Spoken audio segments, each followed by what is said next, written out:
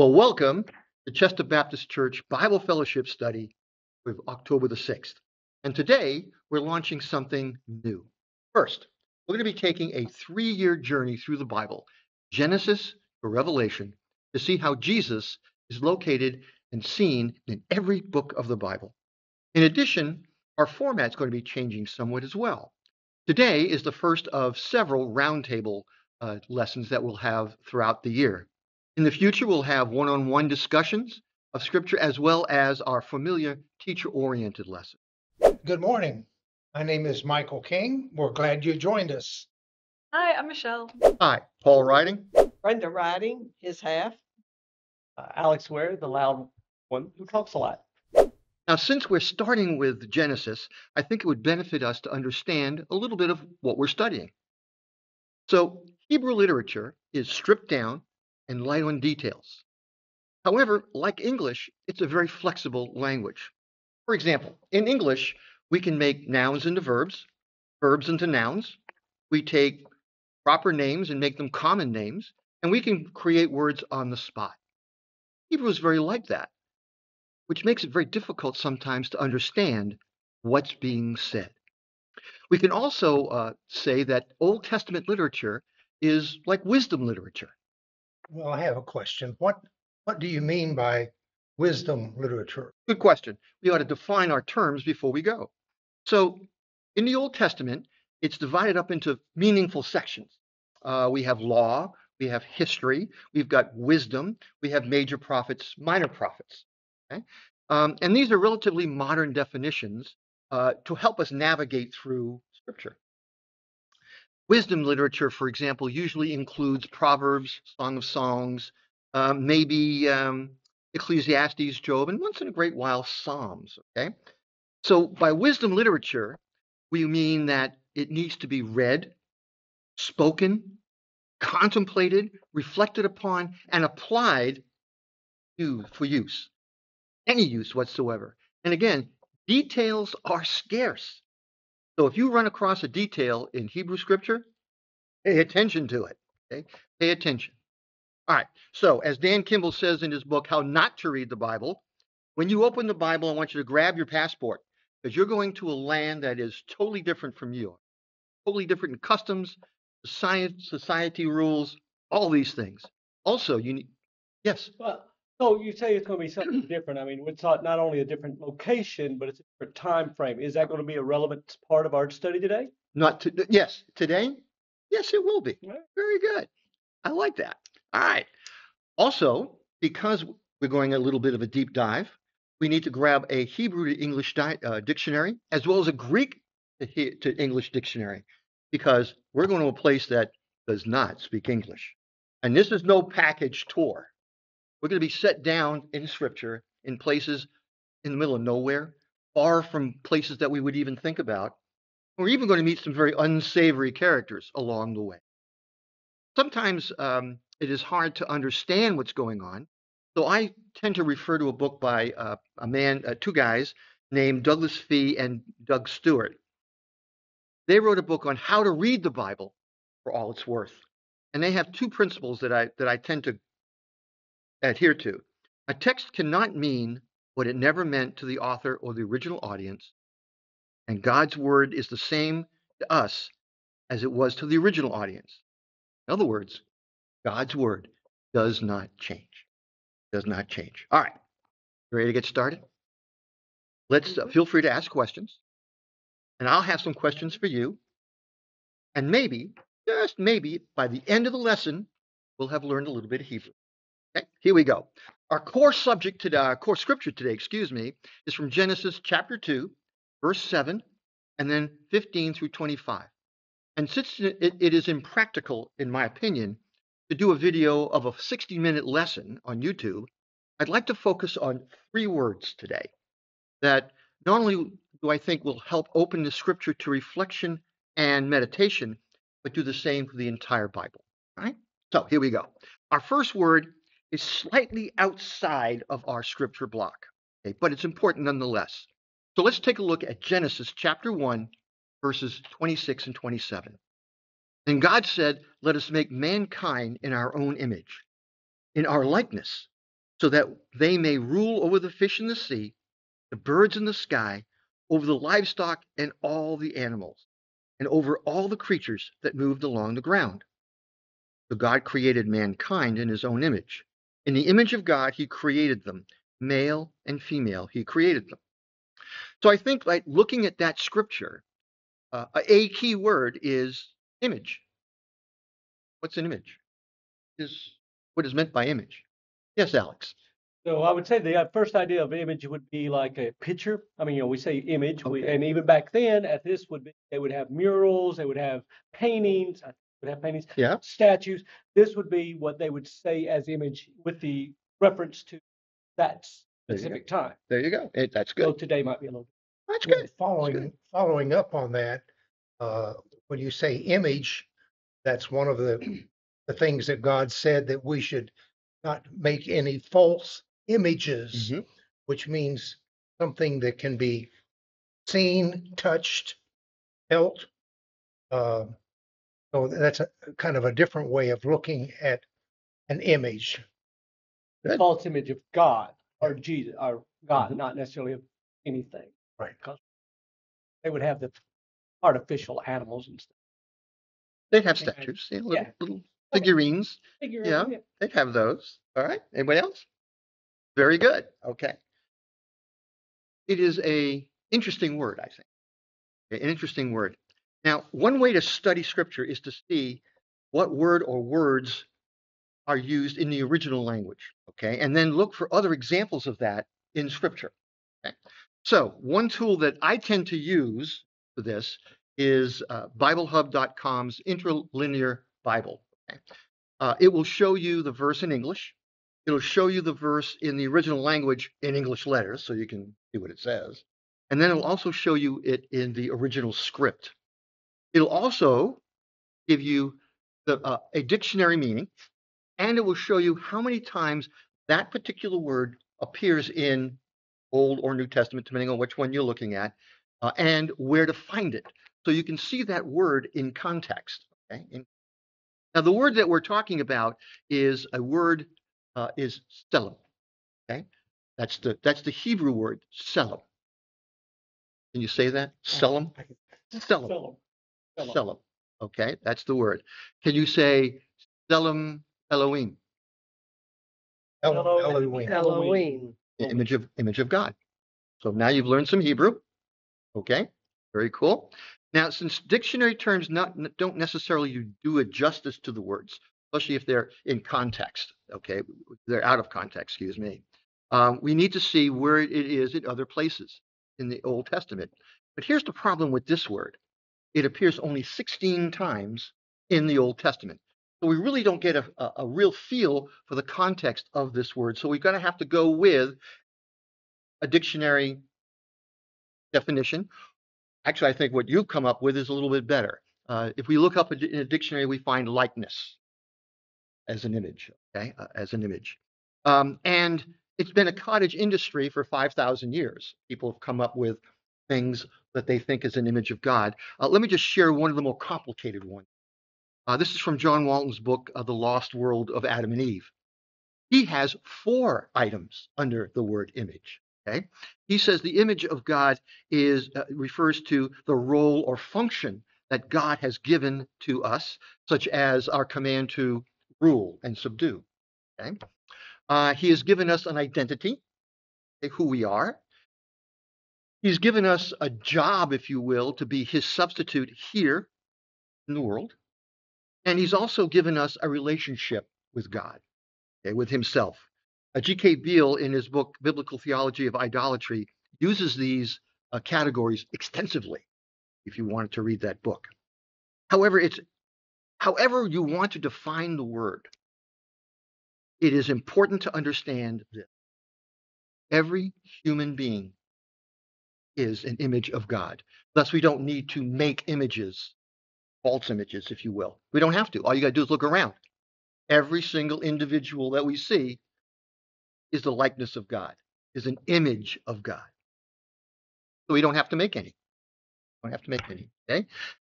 They all have a connection to God. And if there's a vertical connection to God, there is a horizontal connection as well. Okay? Well, wait a minute. What do you mean by vertical and horizontal? Very good. So vertical, this way, okay, is the relationship you have with God and God has with you. Okay, that's pretty simple. A horizontal relationship is a little more complicated because a horizontal relationship is between you and an individual, or you and individuals, or an individual and you, or individuals and you. Yes, Would that be, when you're saying this, would that be like the individual and the church family? any Or would that be individuals, any individual? So that any could be individuals. whether believer or not, this Correct. connection that. Correct. Okay. That's what we're talking about. Okay. Let me relate to you some New Testament scripture. Okay. We're going to take this out of Matthew chapter 22. Right. Jesus replied when he's asked, "What is the greatest commandment?" Love the Lord your God with all your heart, all your soul, and with all your mind. This is the first and greatest commandment. And the second is like it: love your neighbor as yourself. All the law and prophets hang on these two commandments. Now, note where he takes these from, okay? He takes these two commands from Deuteronomy, that's the first part, and Leviticus, the second part, okay? Each is dependent on the other. In other words, the relationship you have with God is dependent on the relationships you have with others. And you really can't have real meaningful relationships with others unless you have a relationship with God. So it doesn't matter whether it's church family or not, it's the individual relationship that we have with people. So you're saying it's more relevant to the relationship we have with God, and that affects the vertical relationship affects the horizontal And the relationship. horizontal relationships affect the vertical. Absolutely. I was going to say the horizontal one, if you have bad input coming in, you're not going to have much input out as Now, well. and when you do that, what have we just made? Across. A cross. Very cool. Very cool. All right. Now, as an aside note, I want you to also, again, notice where Jesus draws these two from. Deuteronomy 6:5 and Leviticus 19:18. Two very distinct books. They're not close together. They're not the same book, which tells me something. It tells me that I can't camp out in my favorite nice little area of scripture, and that's where I'm going to live. I need to know it all. I need to study it all. Okay. All right. So let's just sum up here. Image shows that we all have a connection and a relationship to God since the very beginning. Very good. All right. Ready for the second word? Let's move on. Our second word is a bit out of order, still within our scripture block, okay, but it's a bit out of order. It's Genesis 2:21 and 22. Okay. So the Lord God caused a deep sleep to come over the man, and he slept. God took one of his ribs and closed the flesh at that point. Then the Lord God made the rib he had taken from the man into a woman and brought her to the man. All right. So if we take what is the word rib, what is that? What is that underlying Hebrew word? Okay. And that's Selah. Selah. Can you say that? Selah? Selah. Selah. So we have Selim, that's an image, and Selah for the rib, if you will. Now that word is used 87 times in the Old Testament. But here's the kicker, right? 85 times it does not mean rib. Only twice does it mean rib. Once here, and again in Deuteronomy when Moses is relating to that story to the children of Israel. The other 85 times it's translated as side. For example, side of a hill, a side room, side of the tabernacle, a side of the temple, etc. Okay, it means that. Okay, so that's what so that is the rib. So how did side get translated to rib in this? That's a good question. Okay, so we have Hebrew, Silah. Now, as Jews would move from the promised land, if you will, from Palestine out into the Gentile world, they started to lose their ability to understand Hebrew. And so around the mid-3rd century BC, a Greek version of the Hebrew Bible was commissioned, called the Septuagint. Okay. And from the Septuagint, they put it in the Greek and they use, for whatever reason, the word rib. Okay. And that was in use for quite a while until the 4th century AD. In the 4th century AD, theologian Jerome said, you know what? This is the Roman Empire. We don't speak Greek, we speak Latin. So he created the Latin Vulgate using the Septuagint into Latin. And that Bible was used in Europe for over 1,000 years. You can see the tradition is there. Okay, very cool. All right. All right. So now one way that I look at this scripture is that God didn't just take a rib, he took a side of Adam. That's how I see it. And in my mind, it's like half of Adam. That way of looking at the story helps me understand Adam's reaction to Eve in Genesis 2, verse 23. The man said, this one at last is bone of my bone, flesh of my flesh. This one is called woman, for she was taken from the man. Not just bone, but bone and flesh. So I see that as a side. Interestingly, God used Adam's side, I think, for Adam to recognize himself in Eve. She was bone of his bone and flesh of his flesh. Okay? And that was the only way I think that Adam could be whole, was to be paired up again with Eve. Eve was built from Adam to solve the problem of Adam's loneliness. Adam's relationship with Eve was a type and a shadow of the relationship that God wants, I think, with us. We need to be paired with God. The only way I think Adam could be whole was with Eve. The only way that we can be whole is with a relationship with God. Now, how God made, either using a rib, bone, or a side, how he made a person out of that, that's a mystery. I don't know. Okay. God seldom tells us how things are done. He tells us what's done, but really does he say, well, I'm going to do this and this and this and this. This is recipe. He doesn't do that for us. Okay. Ultimately, I think what it comes down to is faith and trust. Do we trust God to do what he says he does? Do we have faith to believe what he tells us? Okay. And for me, again, this speaks of relationships, just how we view others.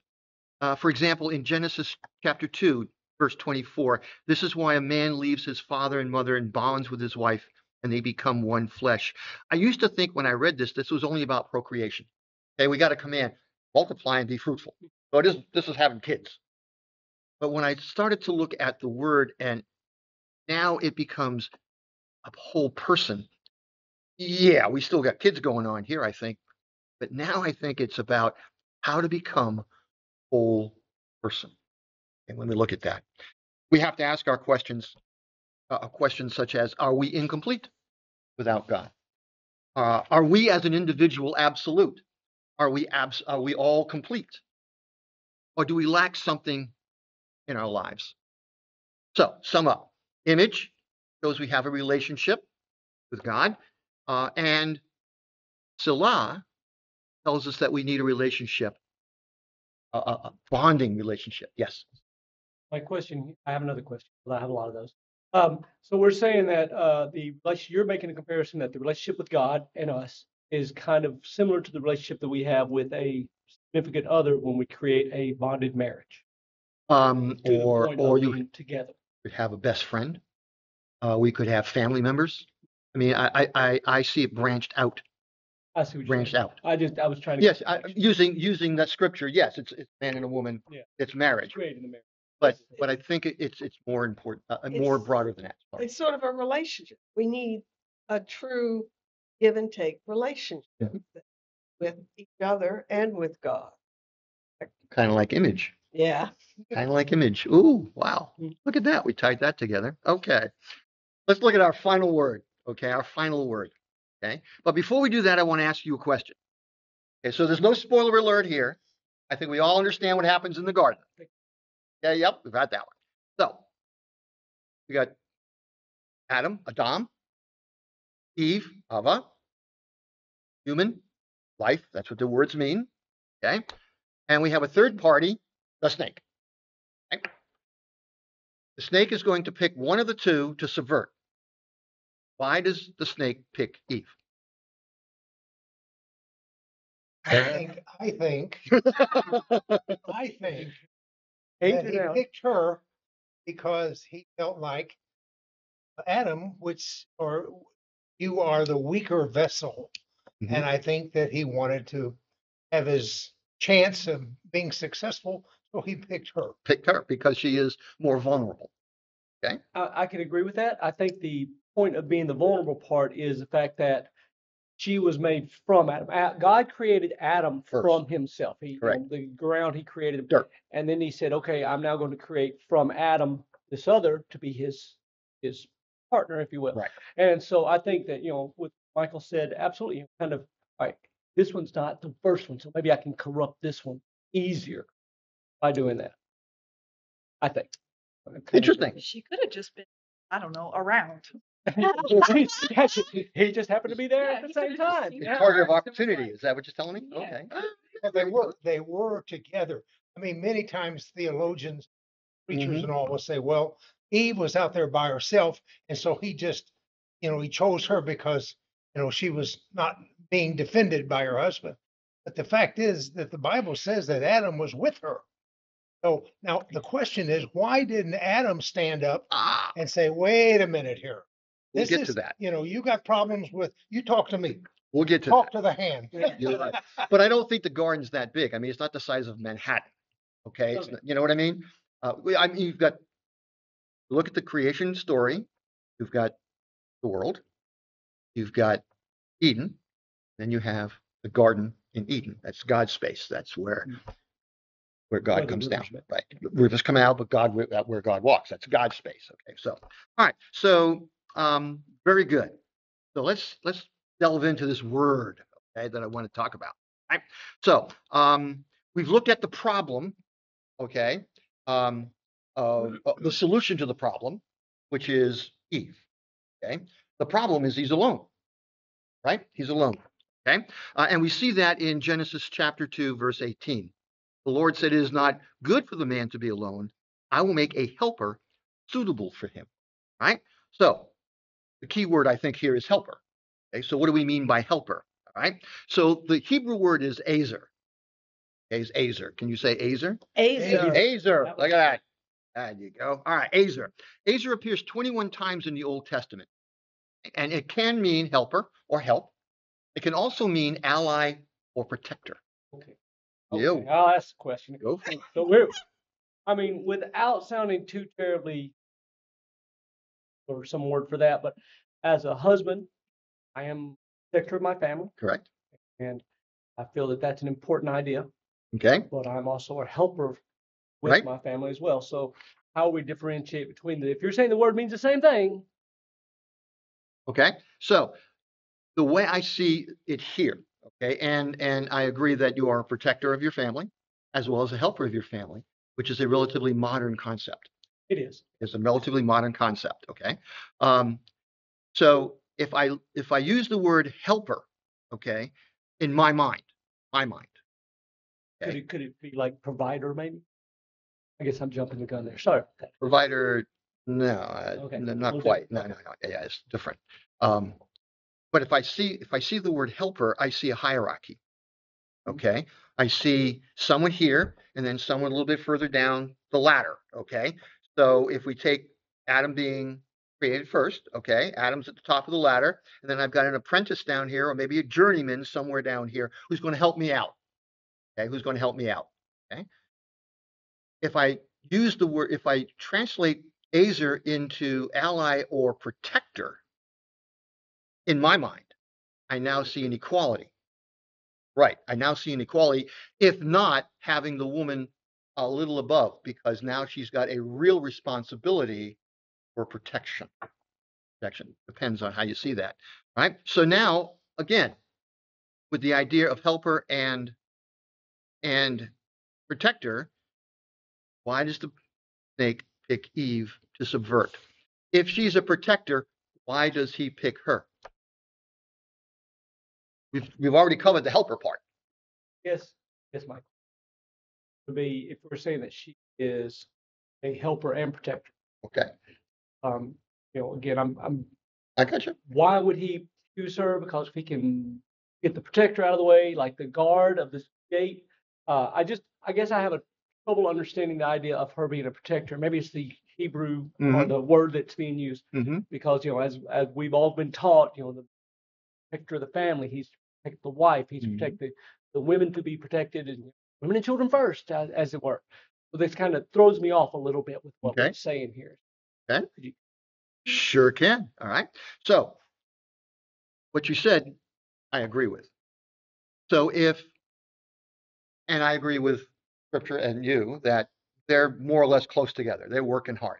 They're working, whatever they're doing, weeding. I wouldn't want to do that, but whatever.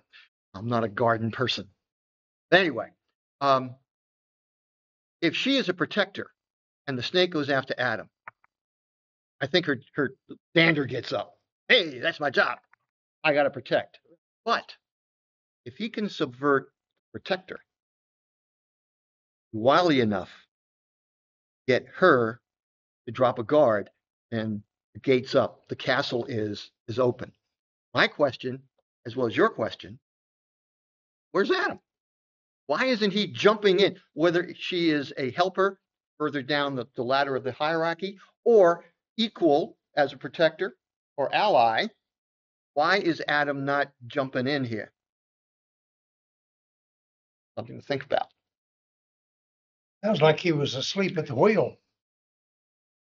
Sleep at the wheel. I can buy that. How about, you gonna say something? I was going to say maybe distracted. I mean, if Satan being the snake Right. and is the ultimate deceiver, possibly, and we don't know this, but I mean, said, oh, well, I'm going to start a fire over here.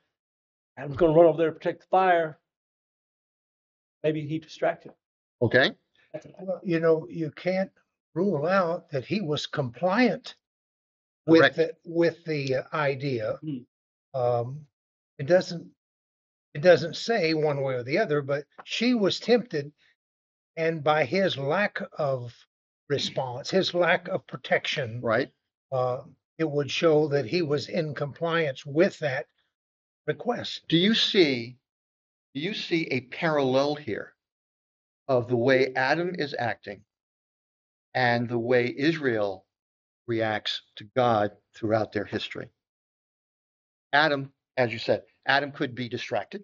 He could be compliant. He could be contemptuous. He could just ignore.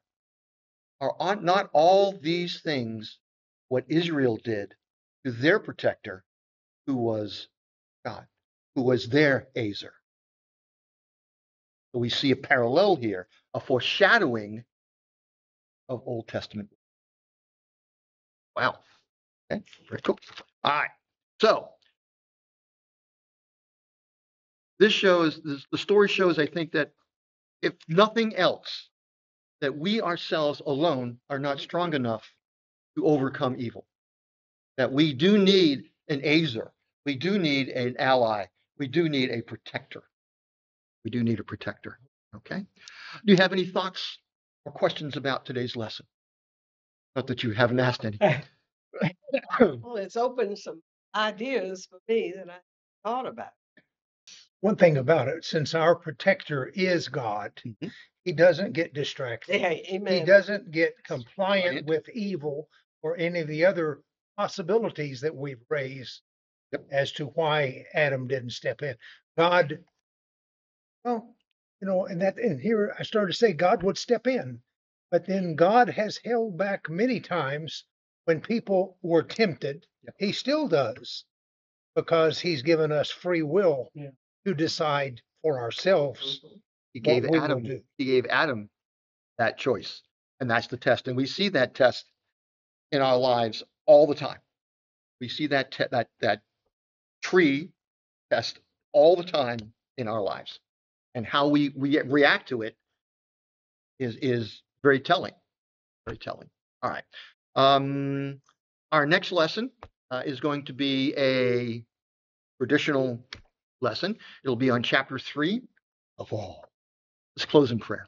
Dear Heavenly Father, thank you for this beautiful, wonderful day and allowing us to look at your scripture, to look at your word, to peel back a little bit of that curtain underneath so that we can just understand what you're trying to say to us a little bit better. I ask, Lord, that you allow these words, this scripture, to just course through our soul, into our hearts, so that when we go out into the fields that are white with harvest, we can look around and see all those miracles that you're doing around us, allowing us to participate in them for your glory. Thank you, Lord.